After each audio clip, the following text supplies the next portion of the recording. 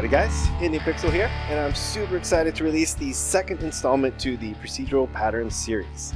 Throughout this mini course, we are going to walk through the process of creating a chain link fence you can use in both Unity and Unreal using the Houdini engine.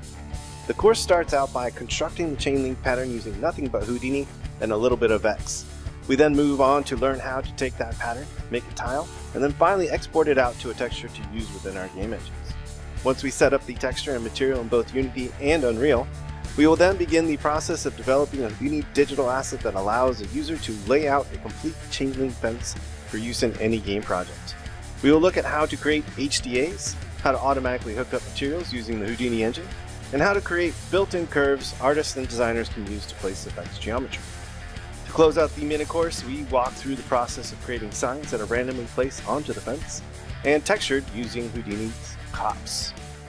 With this course, you will get a crash course into creating procedural patterns using Houdini and learn a little bit about the Houdini engine for both Unity and Unreal.